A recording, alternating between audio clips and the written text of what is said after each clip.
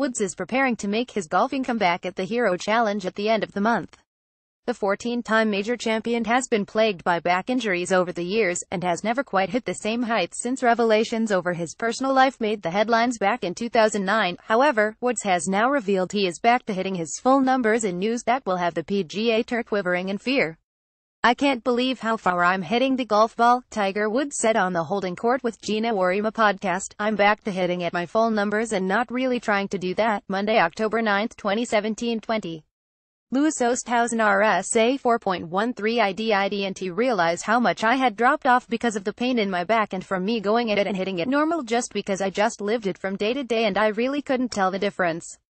But now I can tell the difference." But while the modern-day balls are aiding Woods, he thinks officials need to step in. "We need to do something about the golf ball," he added. "I just think it's going too far, because we're having to build golf courses. If they want to have a championship venue, they've got to be 7,400 to 7,800 yards long. And if the game keeps progressing the way it is with technology, I think the 8,000-yard golf course is not too far away, and that's pretty scary because we don't have enough property to start designing these type of golf courses, and it just makes it so much more complicated." The USGA's already looking at it. They're doing some research on what would the world look like if you rolled the ball back 10%, 15%, and 20%. Meanwhile, golfer and broadcaster Billy Kratzert thinks Woods will be different when he returns. "He told me his back is all healed and he's feeling much better," Kratzert told the Golf Channel.